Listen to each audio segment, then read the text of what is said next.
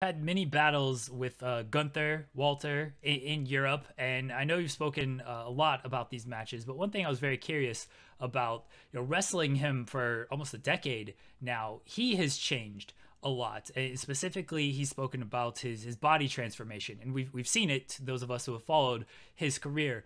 What's the difference in wrestling him when he was a bigger man and bigger in stature, and then kind of losing weight, going on the diet and everything, and now that he's a little bit smaller, like, is there a difference in wrestling him as far as just his overall style?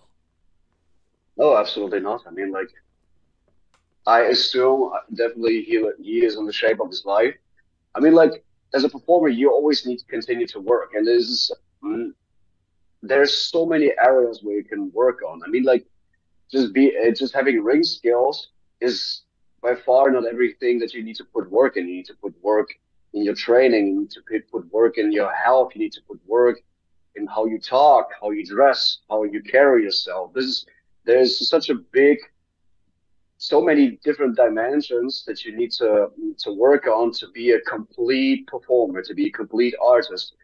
And in his regards, I mean, like, I have nothing left for him that just a huge amount of respect because he is one of a kind. And you can see that his absolutely outstanding mentality just transfers to everything he does. And this is just amazing to see. That's the bar I set for myself too. Did he hit harder back in the day, or does he hit harder now? It's hard always. He's the person who hits me the hardest and pushed me the hardest and taught me the most. And there's not enough flowers that you can praise it with. I know you mentioned that you wanted to face him at WrestleMania as a possibility. You said you guys are kind of destined to sort of fight forever, you and Walter or Gunther at WrestleMania for the Intercontinental title. Do you think that match could happen as early as Mania 40? I don't know about it. Like I mean, like this is just like a let's say it's a dream.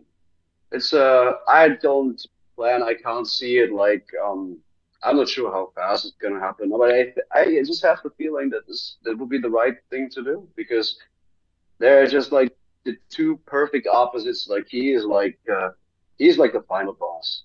Everybody sees that. Everybody feels that. And I'm the ultimate underdog. I'm a one of a dying breed.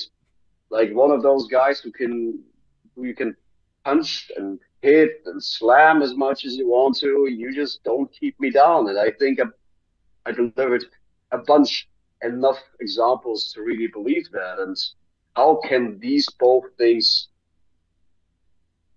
how they cannot work out and how they cannot attract the entire attention of the audience.